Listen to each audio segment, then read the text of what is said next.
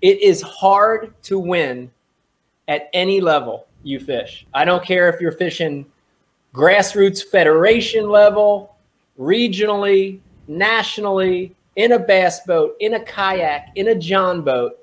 It is hard to win. And I cherish them, man. They're all very special. And that one was special for me. Let me ask you this, sir, because obviously you've been to the mountaintop, Bassmaster Classic champion. You've won on every level in between that. But as a competitor, I know this win doesn't come with the same media accolades or money or anything like that, but as a competitor to step out and do something different like this, where did this rank for you winning a kayak tournament versus a boat tournament of a different kind? Man, I know I've already got flack for it, but I'm telling you, the win itself and the way it happened goes right up there with some of, what people think are my biggest wins,